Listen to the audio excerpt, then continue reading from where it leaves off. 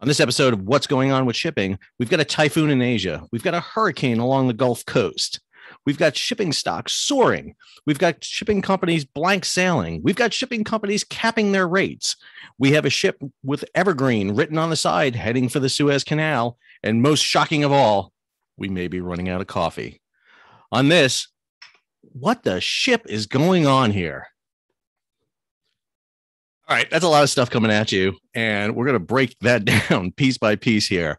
So I'm your host, Sal Mercogliano. I'm the chair of the History, Criminal Justice, and Political Science Department at Campbell University, former merchant mariner, and an adjunct instructor of maritime industry policy at the U.S. Merchant Marine Academy. And holy cow, there's a lot of ship going on here. So let's break this down. Number one, Typhoon Chanthu is sitting there off the coast of China. Now, this typhoon, which was a super typhoon, which is the best meteorological term I can think of, initially had been heading south of Taiwan. It was going to go in between Hong Kong and Ningbo, but instead it took a hard turn to the north. It came up the eastern side of Taiwan, and now it is literally sitting there off Shanghai, off Ningbo, and just going to be planting itself here. His story from G Captain, one from Maritime Executive. But when you start to look at this, here is the map from Accuweather of the track. You see it right here. It was north of the Philippines. It was supposed to go this way. Then all of a sudden it took this massive turn. And if we zoom in here, let's see if I can get myself zoomed in there a little bit for you, and we'll take a look at it here. And what you'll see is this track line. It is just sitting here. It's just not moving. It's just kind of just came in here, went to the northeast. Now it went to the southeast and still going a little bit southeast. And it's just kind of just looming right here. I had somebody on Twitter talk about sailing through this area the other day and talking about how rough it is out there. It is just rough as anything. You see right there, sustained winds, 52 miles an hour. You've got wind gusts of 63 miles an hour. It's down to a tropical storm. It's no longer a typhoon, but still, it's lingering right there off the port. If you look at marine traffic, you can see it right here, that black hole that's sitting right here off Shanghai. You can see it right there. This is where it's sitting right here. And so ships have got to either sit tight in port or divert around it. You look up here in the Yellow Sea, look at all the vessels that are just jammed up here in the Yellow Sea, waiting for this typhoon to clear out. If you go into the port of Shanghai and Ningbo, right here in the major anchorage right here, in the lee of Ningbo, you see it right here. Just massive anchorage right here. I mean, the number of ships that are just piled in here is crazy. And this is obviously going to have a butterfly effect, because one of the things we're going to see is this going to disrupt loading. It's going to disrupt sailings. It's going to disrupt schedules. You would think this would be actually a positive thing. It'll allow ports to catch up in Felixstowe on the west coast of the United States and Europe. But in truth, this is not going to be enough of a diversion. It's just going to cause more backlog going on. At the same time that Chanthu is ripping itself apart across the East China Sea, over in the Gulf of Mexico, we have another storm that's coming in. Now, the Gulf was already reeling from Hurricane Ida. Here's the story from G Captain talking about the Gulf of Mexico oil still hurting from Hurricane Ida. But now we have this storm coming. Oops, sorry, it was a lodestar storm. Here we go. We're seeing the second one, Nicholas, come in now. Had been a hurricane, downgraded now back down to a tropical storm. But it's coming in, dumping massive amounts of rain on Texas and, more importantly, on Louisiana. And this is closed down the Port of Houston. Port of Houston has closed its terminals. The Houston Ship Channel is closed right now, meaning there's no traffic going in and out. Houston Ship Channel is a very narrow channel. It's a long channel, too. And more importantly, the winds would be coming right across this channel. And it's just too narrow to take these chances for ships to get stuck. And so Houston's shutting down. This means oil facilities, terminals, containers, everything in that area had been shut down. When Ida came ashore, it hit southern Louisiana. And so we saw, like, for example, the Colonial Pipeline come right back up and running. It was being supplied by oil out of Texas, even though we had shutdowns along the Gulf Coast of Louisiana. But now we're seeing shutdowns in Texas, and this thing is heading to Louisiana. And Louisiana has not recovered from Ida. The main power lines are still down. They're still trying to get grain ships out of the Mississippi. This is just going to add to the issues that we see going on here. And so two major storms, Typhoon Chanthu, which is now a tropical storm, and then Hurricane Nicholas, which is now also a tropical storm, both hitting both ends really of the shipping pipeline, one in East Asia, one on the south coast of Mexico. Now, south coast of the United States along the Gulf of Mexico. Now, you would think that would be enough. That should be enough for any shipping story right there. The two major storms, massive disruptions, but no, there's more. And so here we see this story about, again, the continuing number of ships off the port of Los Angeles and Long Beach. LA and Long Beach are just having record numbers off there. It's just amazing. Marine Traffic did a graphic on Twitter the other day showing the main shipping channels coming in. And one of the things that was really interesting about the main shipping channels going into LA Long Beach is how long that anchorage is going down the coast and how many ships. There are about a dozen ships that couldn't fit in the anchorage. They're just milling around off the coast, just slow steaming, dead steaming, just waiting to come in so they can get an anchorage. And I had somebody ask me the other day about, the port of Portland, seems empty. Why aren't we using the port of Portland? Well, Portland actually only has really 2 berths for container ships at Terminal 6. Only half their cranes, got about 8 cranes. Only half of them can handle what's called post-Panamax ships, which are kind of the medium-sized container ships. And only handling 2 ships. It's a long sea voyage up the Columbia River. A lot of these big ships don't want to go up that voyage. They don't want to do it. It's too long. And so they're going to keep coming into LA Long Beach. The problem you have on the West Coast of the United States is LA Long Beach are it. I mean, they're really it. Los Angeles and Long Beach are the major terminals. They have rail, road, and the population's there. San Francisco lost out when the Naval Air Station Alameda shut down. They should have bought that, converted that into a container terminal, and they would have been rivaling LA Long Beach, but they did not.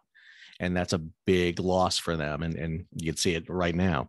So we've got this record number of ships. Now we have record stocks. Shipping stocks are through the roof. Greg Miller over at Freightways did this story, and Greg's just doing this on purpose now. Now he's just rubbing my face in the fact that I did not buy stocks in all the shipping firms at the beginning of the year. And I'm convinced this is the reason that Greg's writing these stories, because he's just graphically demonstrating how much money I could have had, and I don't. And you see that right here in the dry bulk stock performance. So here, the dry bulk, here's all the major lines. If, I have Google Finance on my phone, so I track all these things. I have all these in here so I can see where they're going. And one of the things you see is that steady uptick since the end of fall of 2020. Going up. What's not on this performance chart, I should show you, is prior to March of 2020 when everything went down quite a bit. So there was a big downturn, obviously, with the outbreak of COVID. So you got dry bulk container stocks, just absolutely insane right here. You can see all the major ones here, all the major stock players right there. You see them all. Zim, which is the newest one out there, just absolutely amazing performance out there. You can see all of them tracking right here. And then tanker stock. Tankers has been the interesting one. A lot going on with the tanker industry. I got to do a few more videos on this because it's really interesting about the tanker industry. They're facing several issues right now, obsolescence of the fleet. So they got to have a big replacement program in the fleet right now. They were at a max during COVID where they were just, early on here, again, just before this chart right here, actually, when COVID hit, they went through the roof because oil production was in full force. And then all of a sudden consumption went down and they had to store everything. And they've been reeling ever since. And so the tanker market is now back on kind of an uptick. We'll have to wait and see on that one, how tanker does. But Greg, again, just rubbing my face into it, convinced of that, by the way. Then over here, Greg also talking about the fact that the container sector is hot for ships these days. Again, Mercagliano Shipping coming to you soon. $200,000 a day, $200,000 a day to lease a vessel. That rate is insane.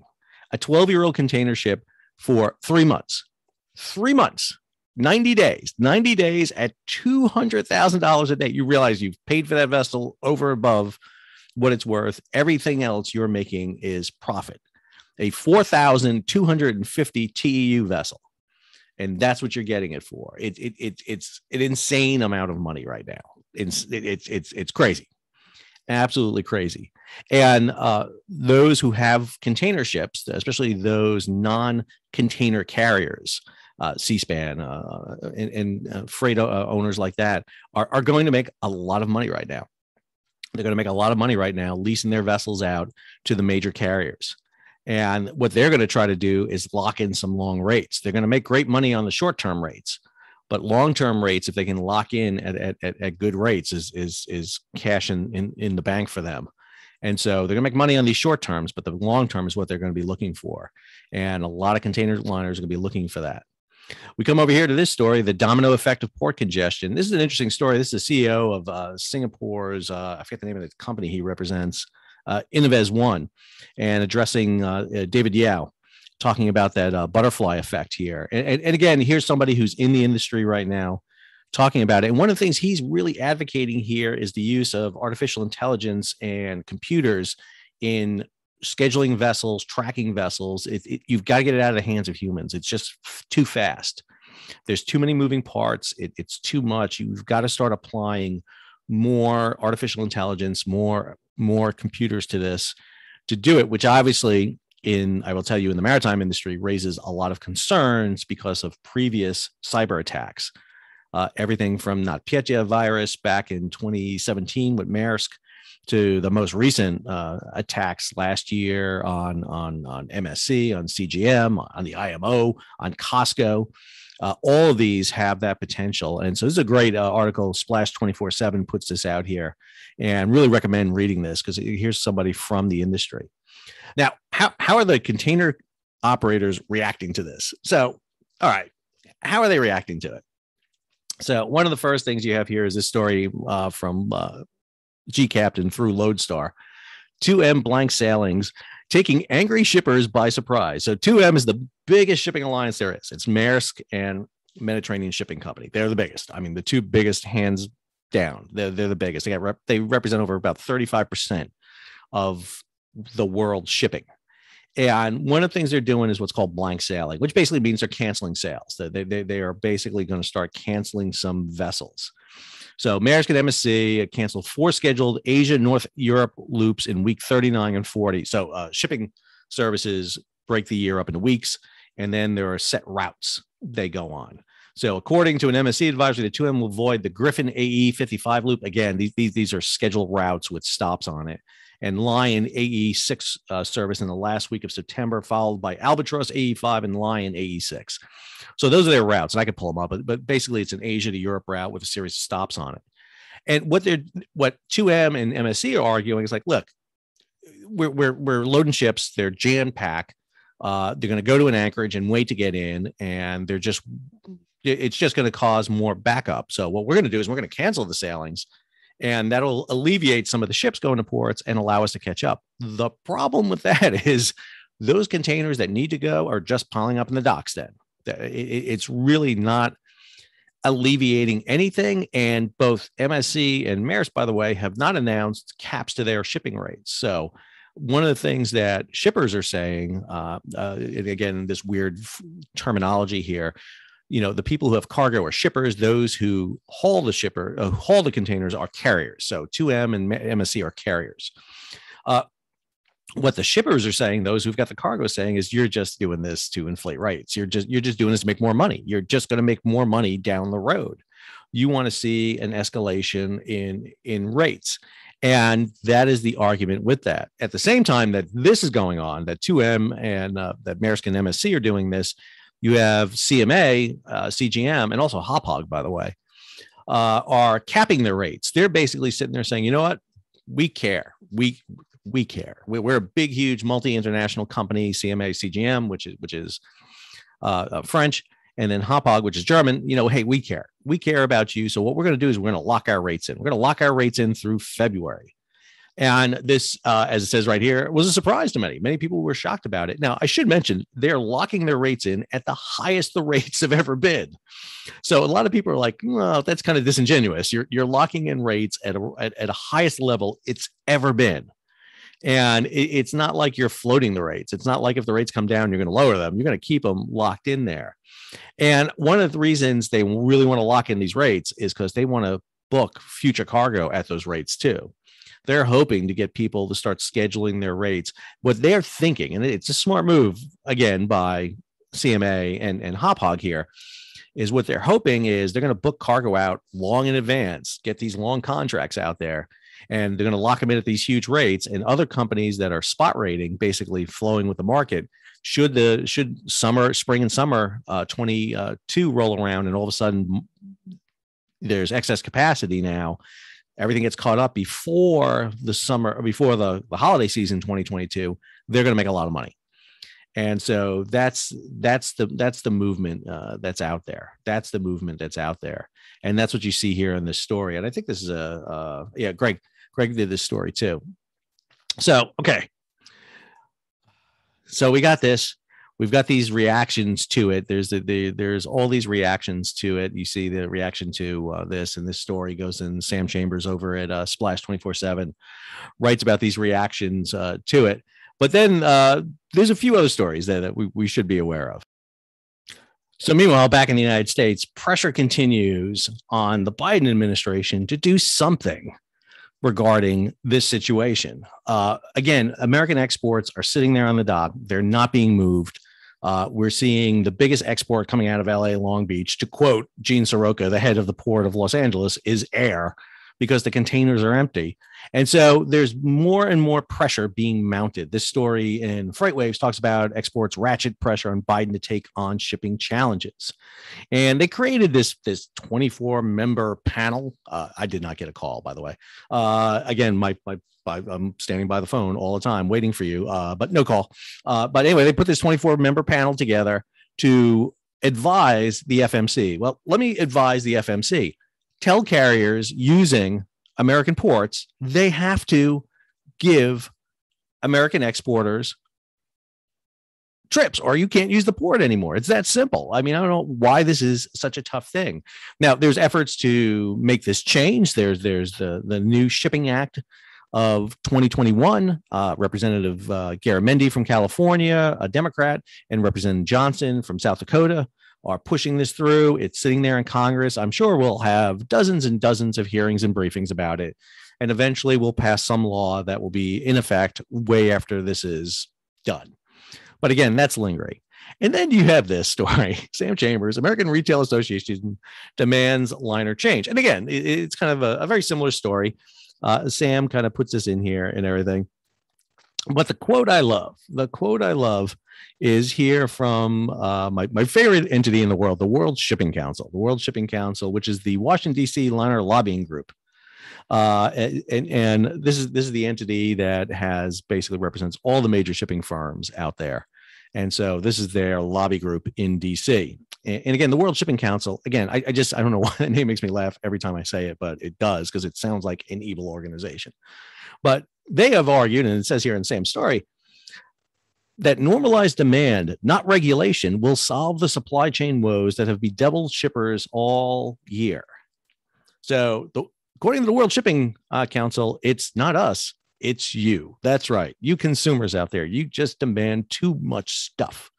And it's your fault that the situation is the way it is, which is a unique argument, I have to say, because I'm really going to save this story, because I want to use this story later on when shipping goes down and they're screaming and demanding things. I'm going to come back with this story and sit there and say, you know what? You said it was our fault. Now, whose fault is it? This is, again, don't begrudge capitalism. Again, make as much money as you can, as you want. But at the same time, you have to be able to sit there and say, wait a minute now, whose fault is this? What's going on here? You're prioritizing empty containers going back to Asia because you want to load them with more stuff to bring them back. You can just as easily take empty containers, slow down the process a bit, and normalize it and get us back in track. I mean, actually, if they slow down the return process, and if those containers are taking a little bit longer to load in China, that would slow everything down a bit. That would normalize this a bit, but that's not what they're saying. They're saying it's you consumers, you Americans, you Europeans, you buying everything. You're the reason for all this problems. So again, great story by Sam Chambers. Absolutely. Just enjoy this. And as if the world doesn't have enough news at the same time, a big green ship with Evergreen written on the side is heading back to the Suez. Not Ever Given is heading into the shipyard in China right now for repairs. Matter of fact, just found out somebody I know is going to be working on it. So hopefully we'll get some great information on damage done to her. But Ace, part of the new A class of Evergreen ships. These are the biggest ones they've run. These are actually the biggest container ships in the world right now at over 24,000 boxes. She had just arrived in Felixstowe, and she's going to be going on a return route back. And her sister ships are all going to be coming online this year. We're going to see them coming in. Big ships are on the way out, 25,000 box ships on their way out. And Ace will be heading back. She's already gone through the Suez once. I'm sure she was well watched all the time. I think all the ultra large container vessels are well watched now going through the Suez Canal. There was a little incident a few days ago where a ship touched briefly and caused panic, but got off very quickly. So Ace heading for the canal. In the meantime, this is the story that what in the wide world of shipping is going on here. We may be running out of coffee, people. Coffee. I don't know what I'm going to do without this. This could be the problem that eventually caps everything. Christmas, one thing. Medical supplies, another thing. Peloton bikes, that's important. But coffee, seriously? Shipping problems plague Brazil's coffee exports. If we don't have coffee, people, the world's going to come to a crashing stop. And this all goes to every commodity in the world. So, if I already have a closet full of toilet paper and paper towels, I think I may need a closet full of coffee now based on this. May need to stock up on that. I could actually do without everything else, but the coffee is going to be hard, people. So really need to focus on this. And just one last story right here, because I just saw it come out now, but GCAB posted this, came across Shanghai and Ningbo ports start reopening. So we're going to start seeing the ports reopening. However, that lingering storm off the coast is going to slow things down. I have to tell you, you're not going to be able to fast speed through here. This is going to cause diversions and slow things down. So even though Shanghai and Ningbo are opening back up, it's still going to have a impact on the supply net. So what the ship's going on. This is an amazing day. Tuesday, September 14th. There's a lot going on. That was my recap for the week going on. Where it goes from here, I have no idea. Every time I think I started a little YouTube channel, talk about a ship stuck in the Suez, and see where I am now with this, it's just amazing. So if you enjoyed this video, and I can't understand how you would ever enjoy this video because it's nothing but bad news, please subscribe to the channel. Go ahead, hit the bell to be alerted about new videos to let you know what other things you're going to be running short of in the near future. Please share it to cause panic among consumers around the world. Leave a comment. If there's some contingency I left out, which is probably many, let me know. And if you got questions, I always try to field as many of them as I can. I apologize. I really try to do as many as I can, but this has gotten bigger than I thought. So until our next episode and our next crisis in what the ship is going on here, this is Sal signing off.